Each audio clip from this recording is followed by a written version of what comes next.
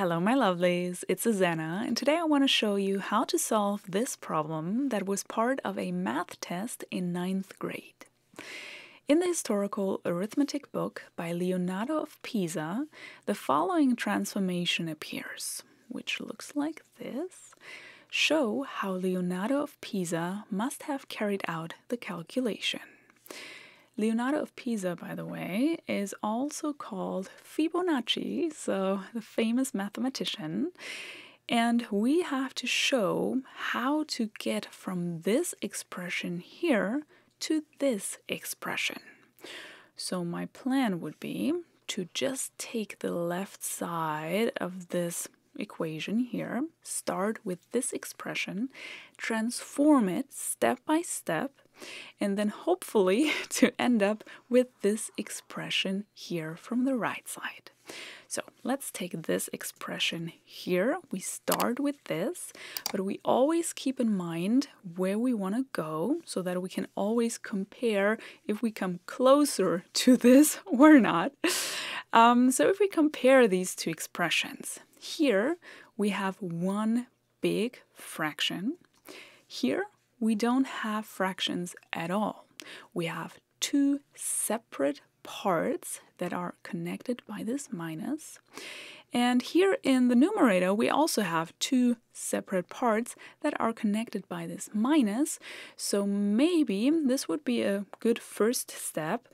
Instead of writing this as one big fraction, we can write this, because of this minus here, as two separate fractions that are connected by this minus. Then we're going to have two separate parts, like we have here, that are connected by this minus. Okay, how do we do this? Well, the denominator stays the same, so we have the square root of 8 here and the square root of 8 here as well. And in the numerator, in our first, we take the first part of this difference, the 20. Then we have our minus. And for the second numerator, we take the second part of this difference, the square root of 96. Okay, so now we have two separate parts, but if we compare this, here we still have fractions, here we don't have fractions. So how can we get rid of these fractions now? Here we have a number divided by a square root, and here we have a square root divided by a square root. So this fraction here is easier, so maybe let's start with this, because instead of the two separate square roots, we can write this as one big square root, and then write the fraction inside. So we have the 96 over 8 in our square root and can calculate this then. Can we do the same with the first fraction? Well, I would need a square root in the numerator as well, and right now I only have the 20 here. But can we write the 20 as the square root of something? Yes, we just have to square this number. 20 times 20 equals 400, so instead of just the 20, I can write it as the square root of 400, because the square root of 400 equals 20.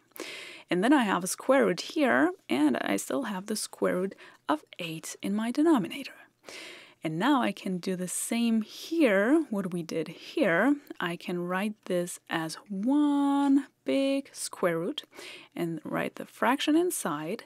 I have my 400 over 8. And in my second square root, I have 96 over 8. I can calculate these things. So 96 over 8 equals 12. Which is great if we compare it.